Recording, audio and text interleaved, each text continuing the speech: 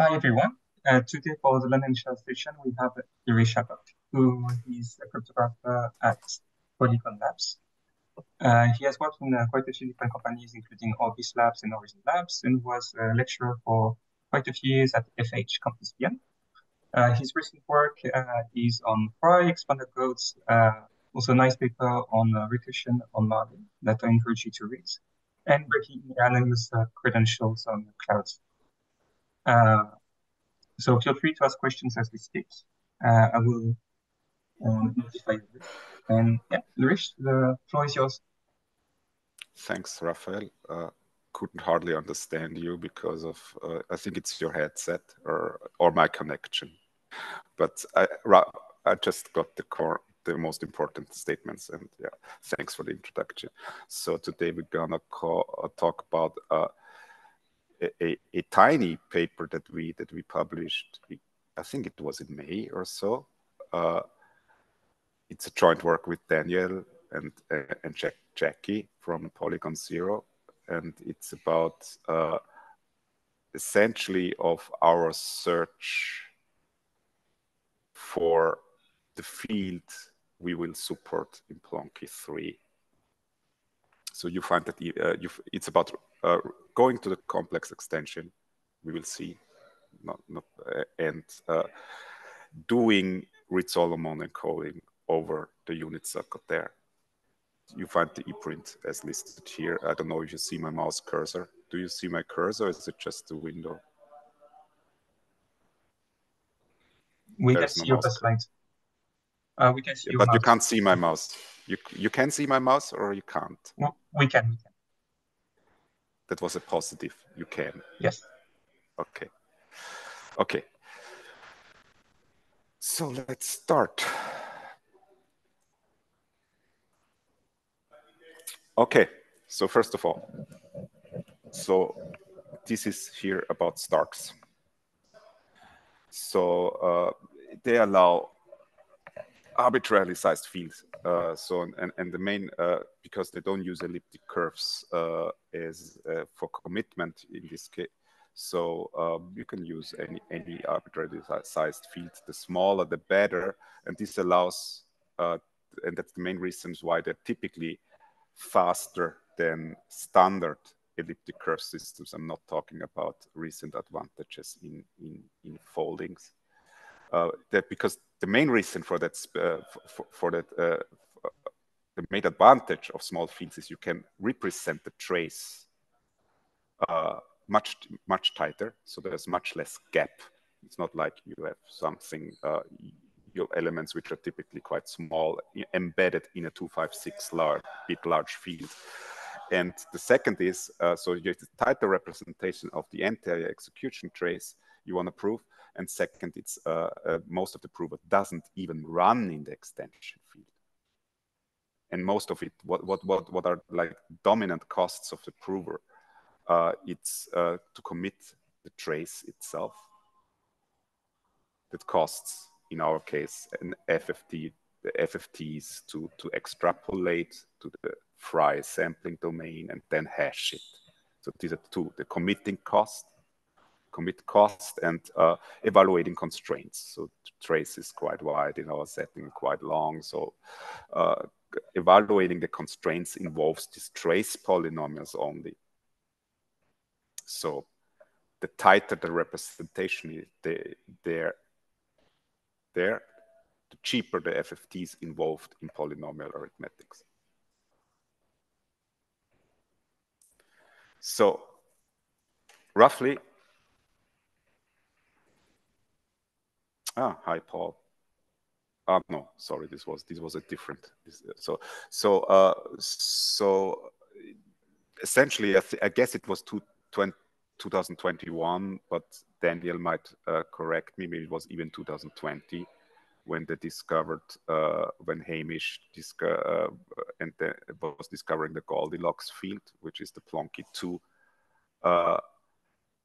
base field, 64-bit field, about the same year, at least to private communication, should have been also around 21. risk 0 came up 22, but they seem to already work with the baby bear before they went to public here. So baby bear is a 31-bit field. So now thinking about Plonky 3, currently in development, we were asking ourselves, what is a good, so first of all, we want to do a step from 64-bit down to 31-bit for speeding up. And our question is, which is the best 31-bit field to choose? Either baby bear or some similar field to baby bear. That's the question here. And what do I mean by better? So I'm not talking about hardware circuits. So really just about standard CPU architectures like ARM x86. So we want to have a field that performs faster than baby bear and which is still start friendly. So that's the aim. That was our aim. Okay, so Daniel was pushing very much, looking for possibilities involving the Mersenne prime M31. So that's 2 to the 31 minus 1. It's really a prime. And it's extremely elegant for high-speed arithmetics over standard CPU architectures. So here's a table that I've just took out of the paper. So what you see here is, on two architectures, it's ARM and x84. The ARM is an Apple M1, and the x86 is an Intel Ice Lake. And you see here, not in the M31 arithmetics, in the parallelized setting, of course. So it's the neon, if I understand correctly, it's the neon instruction set on ARM, and it's the AVX 512 on the Intel Ice Lake. So you see here clearly that the cost of a multiplication of an M31 on both architectures is between 30 up and even more than 50% faster.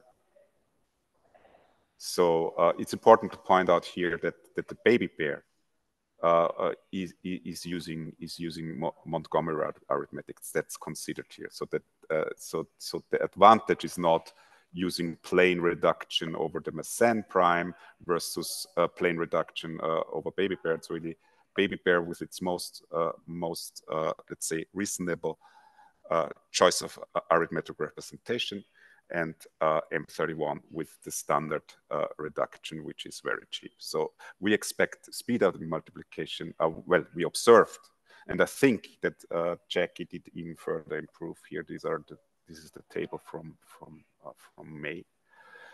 So between 35–50% faster in multiplication. Addition the same. So that's the pro. Much faster arithmetics on standard CPU architectures. The con is it's not FFT friendly. And in fact, it's the worst case of FFT friendliness you can face in prime fields, because of that specific form, you know, P minus 1 is 2 to the 31 minus 2. I mean, we can just take out 1, 2 out of the sum and see this is the remaining term in the brackets. That's an odd number. So it's of the form P minus 1 is of the form 2 times odd. And that means you only have two roots of two adic roots of unity, which are order 2 roots. And these are exactly plus and minus 1. So these are the only two adic roots you face in you find in M31.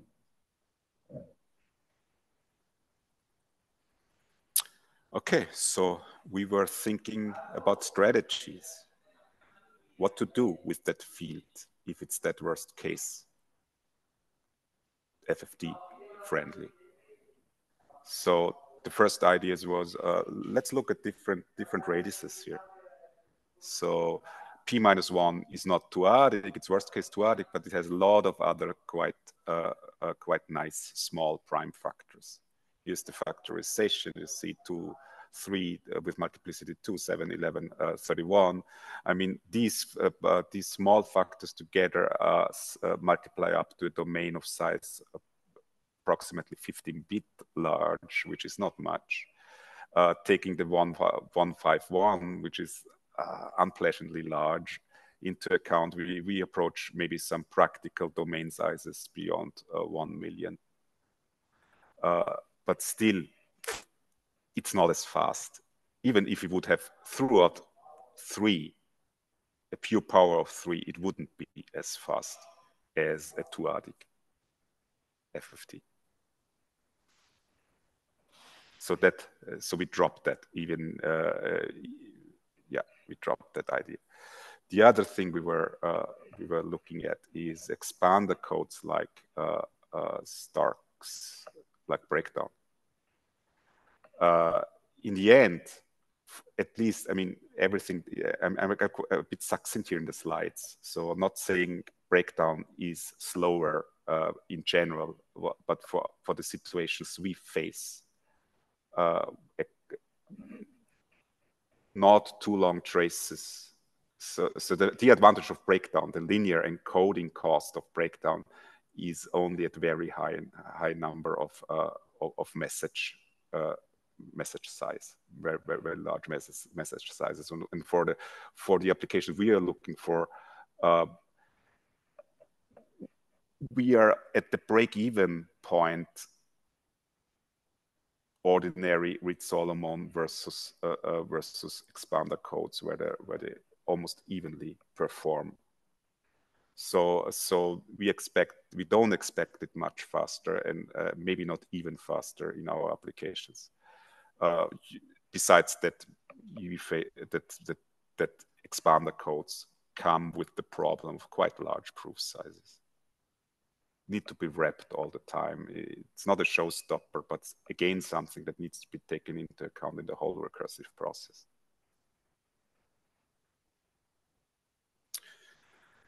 And the next thing is algebraic geometry. Codes over elliptic curves, like the ECFFT papers. We didn't dive much into it, at least I didn't back then. Basically, the main reason is because it's advanced math. Yeah, I needed to learn algebraic geometry. That's a way to go. That's possible. That brings us also down being able to do the same as Baby Bear does or any other 2-adic field does. But it uses a lot of advanced math here. So moving over to rational functions over an elliptic curve instead of having a polynomial IOP and so on. So the funny thing is that over M31, we can do much simpler. And that's what this talk is about. It's a simple idea. It's something that we just ran over it in a single day, essentially, after thinking a bit, and we call it the Mersenne FFT. Okay, so what is it? What is the nice thing about the M31, though it's so poorly 2-adic? It's the complex extension. So there is only the polynomial x squared plus 1 is irreducible. There is no root of -1 in the Mersenne field. No square root of -1. So you can make the complex extension as in the traditional analytic case, you know, from calculus, going from the real numbers to the complex. The arithmetic is the same. And now, if we look at, in the final word, what is the main advantage of that field? It's highly 2-adic. Because P, the order of its multiplicative group is P squared minus 1, which factorizes P plus 1, but P minus 1. P minus 1 is troublesome as before, but P plus 1 isn't. So we find at least roots of unity of order 2 to the 31. Actually also 2 to the 32. But we keep with the 2 to the 31 for reasons that become clear in a second.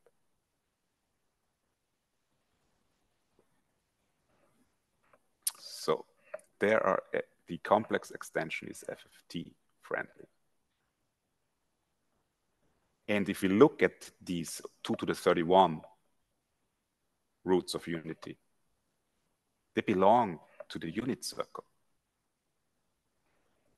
What is the unit circle? Just by definition, it's this quadratic curve defined by this equation. So, and you can simply verify it. There are different ways to do it. You can move over more the classical algebraic geometry. How do you call this projection, the parametrization of the unit circle? Or you just look at the simple computation here. So you just, it's like, so z is like x. I use the standard notation like from calculus. Whenever I write z, it's x plus iy, and with real plus I imaginary part. So z times the conjugate of z, and the conjugate of z is as in calculus, it's an automorphism of the field, which leaves the real subfield invariant, the real line invariant. Therefore, you can quite easily prove that it's actually the Frobenius isomorphism. That's quite simple. I mean, Frobenius isomorphism leaves the real line invariant. That's given. And if you plug in I, the root of unity, you know that I is mapped to minus I under the pth power, because p is, if you write, has exactly the property that it's not, just it's a simple calculation. There's not much to do. So you see immediately that demanding that x squared plus y squared is equal to 1 is demanding to x squared plus y squared is equal, or z is a p plus 1th power root of unity, not power. Root of unity. So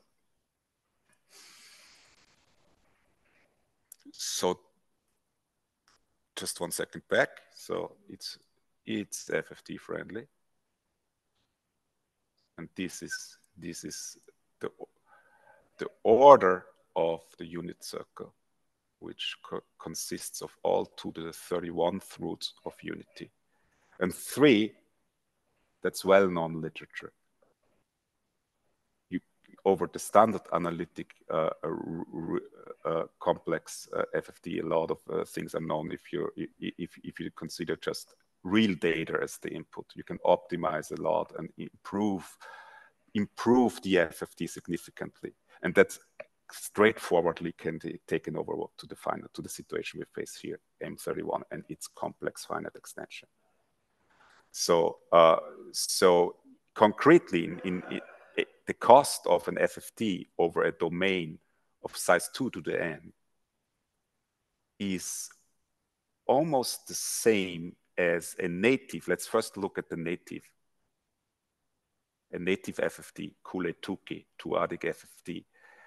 Per each element of the domain, we have log domain half multiplications and log domain 1 additions, the double number of additions as multiplications. These are the standard operation counts for Cooley-Tukey. And for optimizing the complex FFT for real valued data gives us essentially, gives us the same number of multiplications, just a little overhead, like log 1 over 2 per element to be processed in addition. So very comparable. For those who are more familiar with all these algorithms, this is the split radix in the so-called 3-3 regime, where multiplication by twiddle factor is realized by 3 base field multiplication plus 3 base field adds. So how's that? Why is that so much cheaper? And just the mind map here is because we have 4 very beautiful roots of unity. These are +1, -1. Okay, these are the standard beautiful roots, but also +i, -i. which calls out already for radix 4 or something similar, but split radix even better.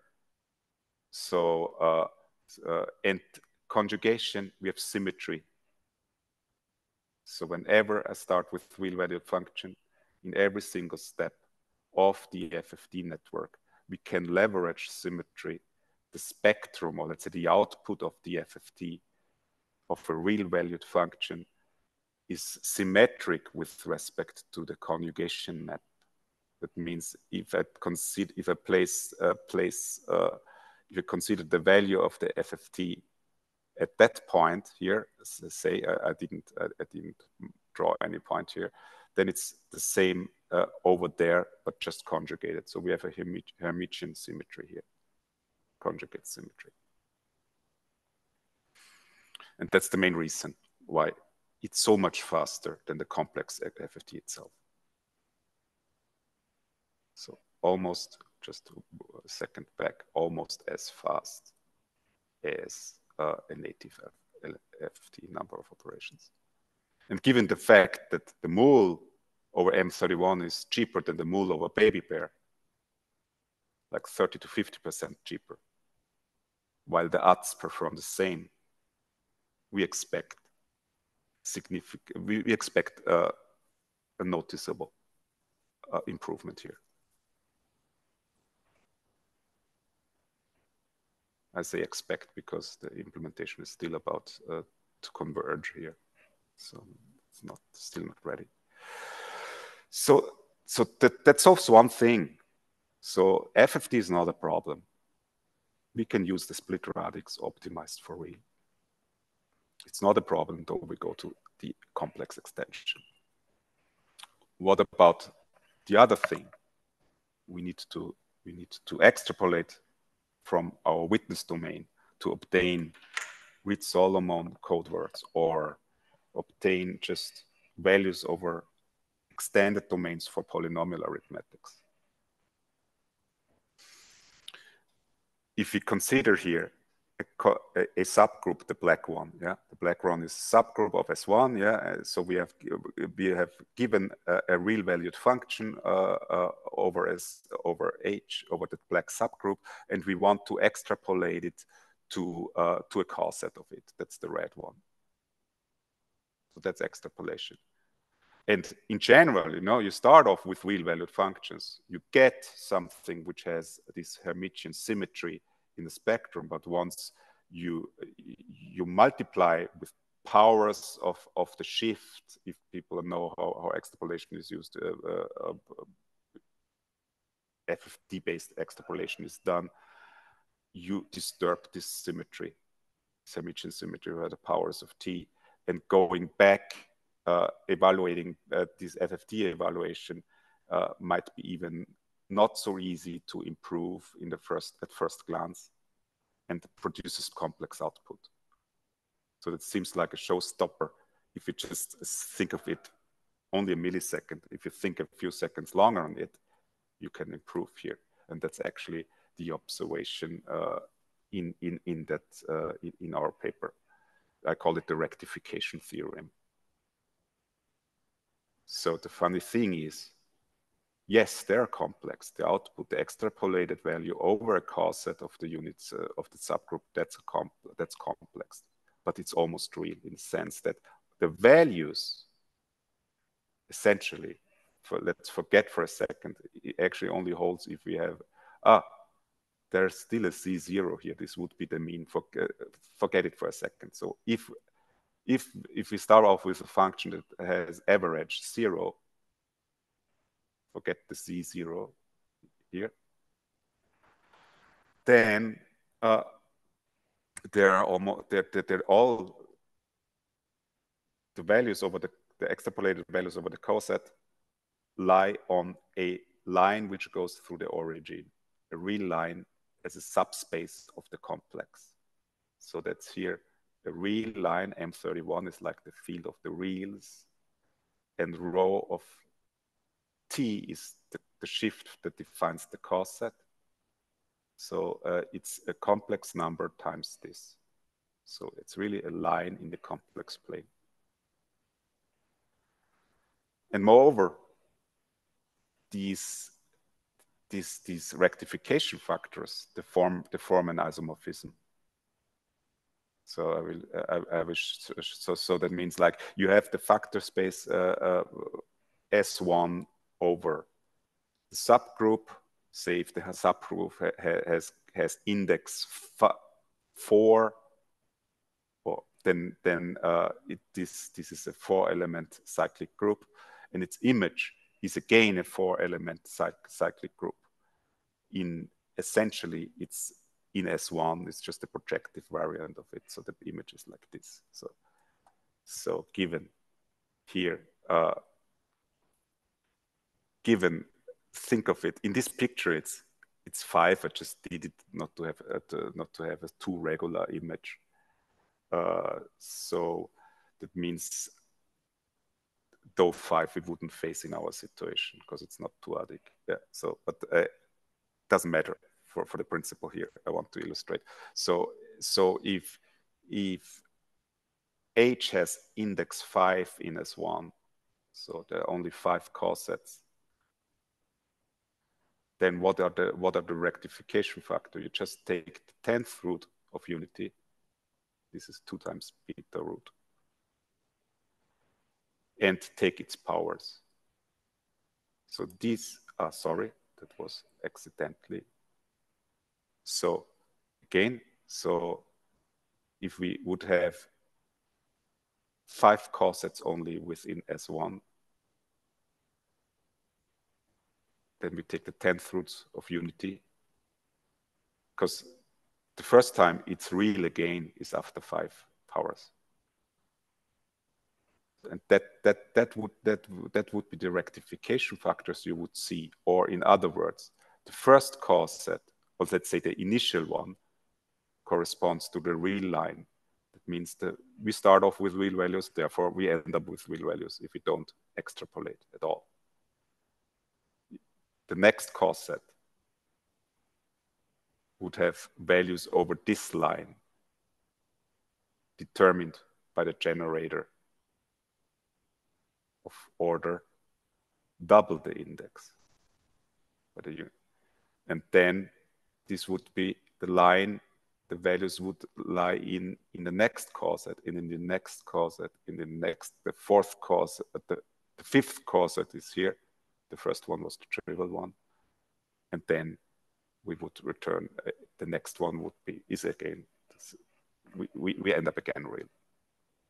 I hope this was not too confusing. So just to recap here. So let's ignore the fact that we don't know, let's ignore the fact that we don't know about the mean of the function. That's technically in our context not a problem. We can make these functions having 0 mean at almost no extra cost. And so we can simply just rectify these values by multiplying with the inverse of that factor rho. So that means yes, they are complex, but we can by simple multiplication, complex multiplication, and it turns out in practice you can even read it off in the most situations we face, having index 2 or index 4.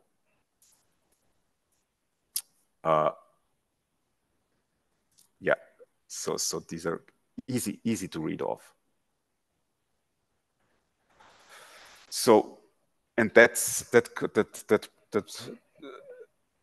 brought us to, I didn't know a better word of it, almost native rich Solomon code. It's something, it's based over the unit circle in the complex, but you input real and you get output real if you rectify. So that means commitment cost is not a problem either. So it's as in Baby Bear if you use non-circuit friendly hashes, because it's a 31-bit field, the same piece, the same amount of data you need to hash. If you use circuit friendly hashes, arithmetic hashes, then it's even faster. That's what I mean. Depends on the hash here, you know. And then coding cost, as we saw, that the Mersenne FFT is comparable to native encoding. So we expect it to be even faster, but that has to be seen. Implementation will be ready soon.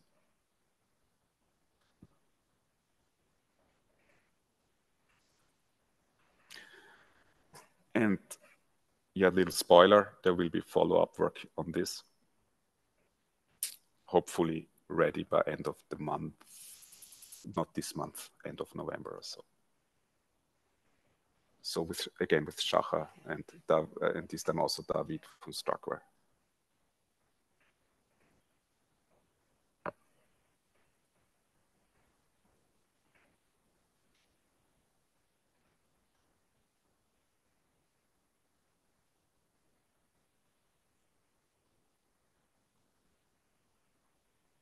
Thanks for this.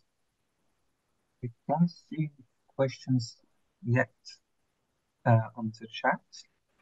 I had a couple myself, so I'll start if you can hear me well. You say that the FFT was much cheaper than for complex FFTs. Do you know?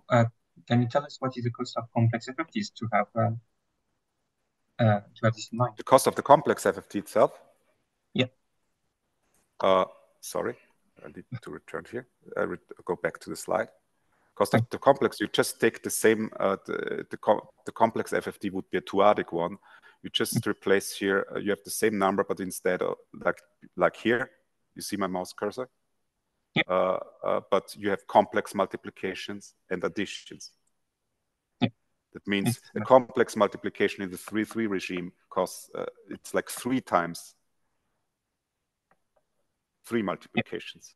For 3 base field multiplications, 3 real multiplications for a single complex, plus additions even.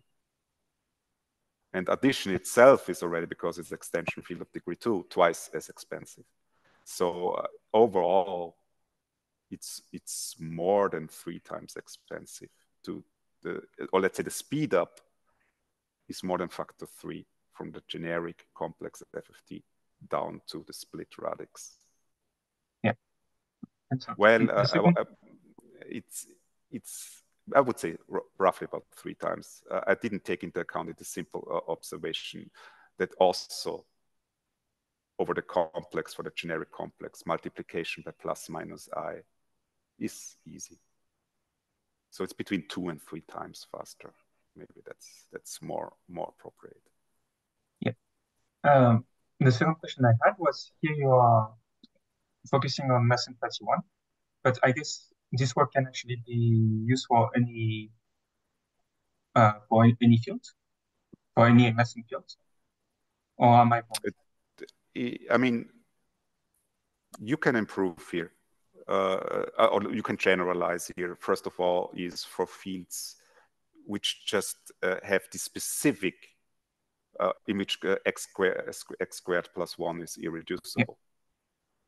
Yeah. And I mean, it should be also that p plus 1 is smooth.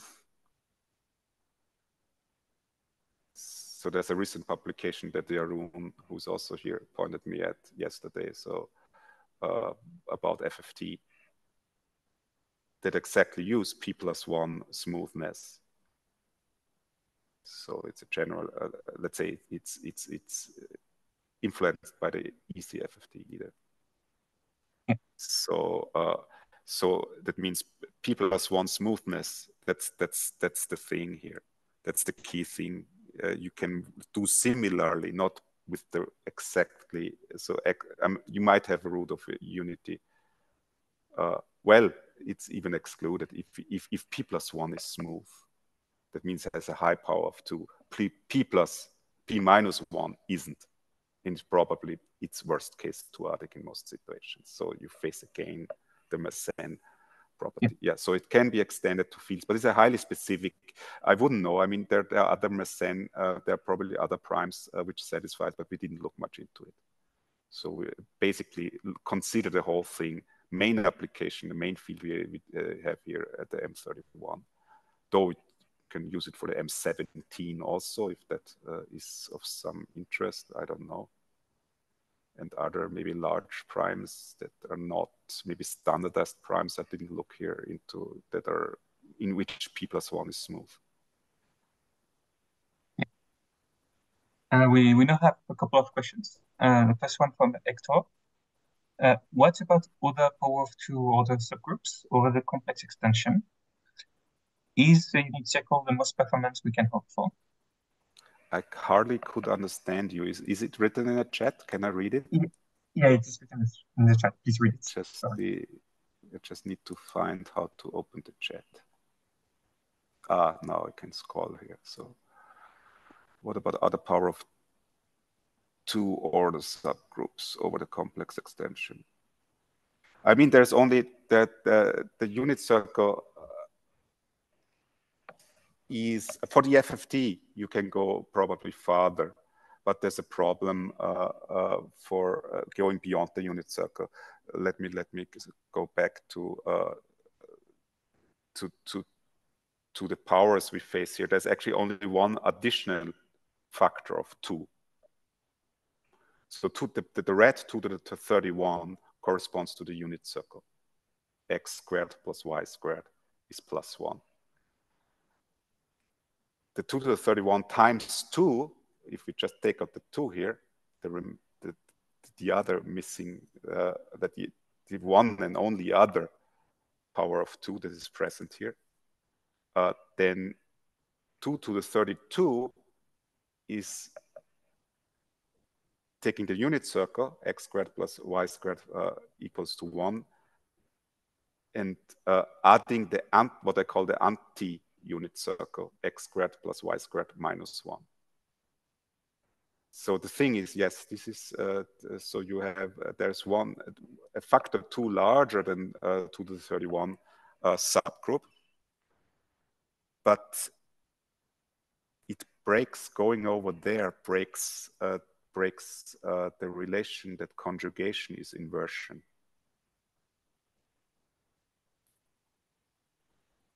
So even though you can extend the Mersenne FFT to that factor 2 larger subgroup, I wouldn't know how to extend the rectifiability, because it's a key property used in this rectification theorem, which is actually quite simple. You just write down the Fourier series, you just write down the powers of the shift, and then you center the powers of the shifts in order that you re-obtain a spectrum which is Hermitian symmetric. That's roughly, in my words, what's happening here. So, and that simply doesn't work out if you can't say that the conjugate is the inverse. This holds over the unit circle, yes, but over this factor 2 larger group, over the anti-unit circle, it doesn't hold.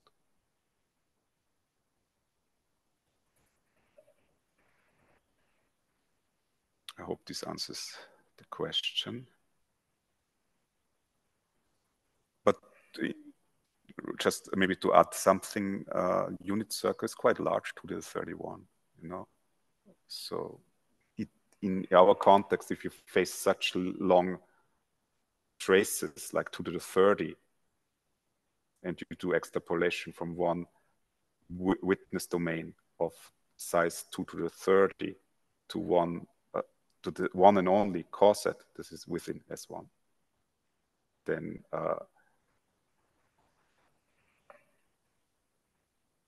this is already quite, I mean, these are quite long traces here. And you wouldn't probably, well, at least for our considerations. So 2 to the 31, I wouldn't recommend here to go with work with higher blow-up factors. So factor 2 is fine. So, okay, is there any kind of operation protocol that can drive you out, requires you to get out of this real optimal course? Real applications. I hardly understand the question. Could you clarify? This is from Perez, no?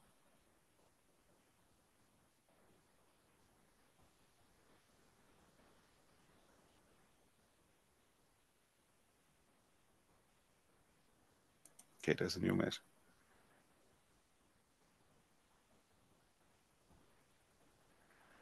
Not sure if I understand with the cool cause set. I mean, as long as we stay in, okay.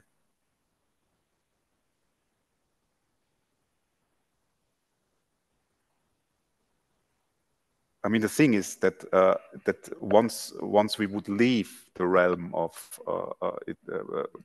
S1, the unit circle, then everything seems to break down here.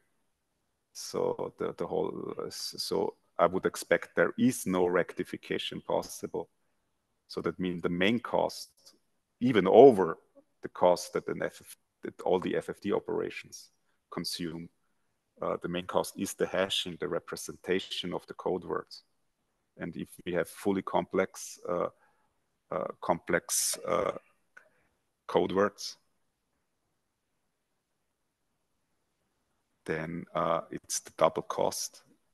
And I would even expect it to be more costlier than the baby bear, because arithmetics in the complex extension would be slower than native 64-bit field arithmetics like baby bear.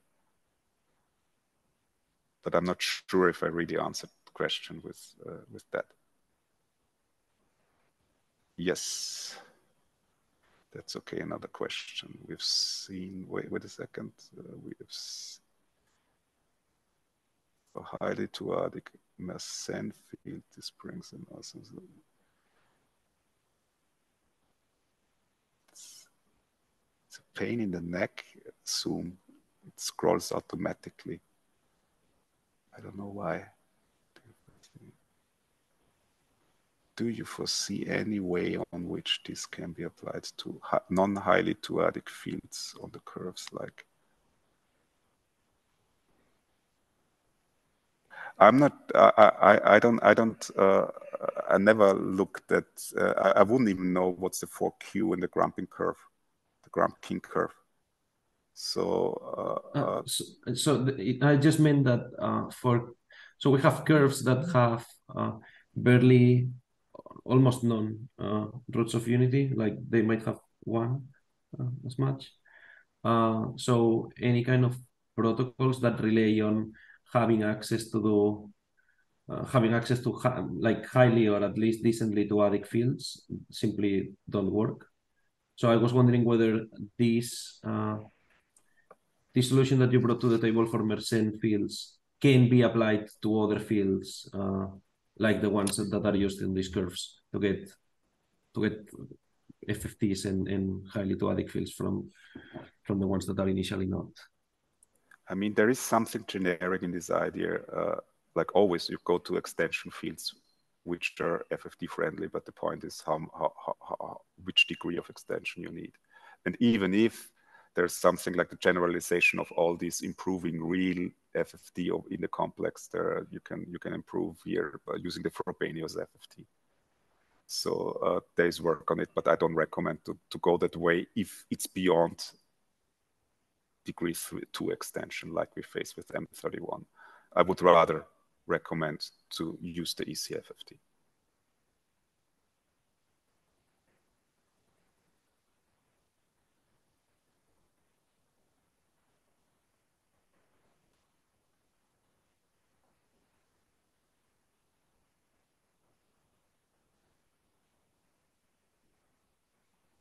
I'm not sure what you understand by Liam's trick.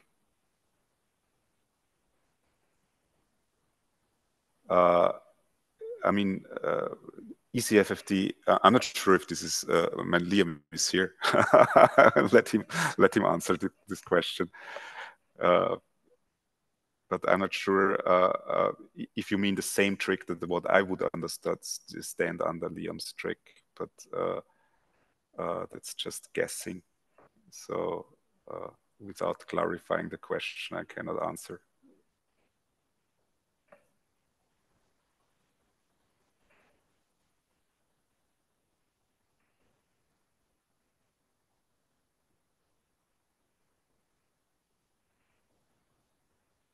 Okay, seems to be resolved according to your answer. Yeah.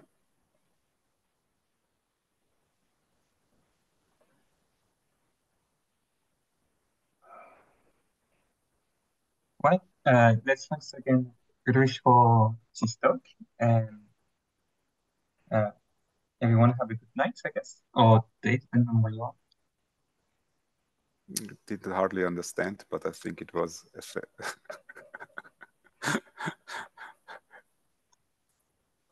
sorry, I was saying thanks again for the talk, Ulrich. no, I understood it. Okay. Yeah, thanks for having me.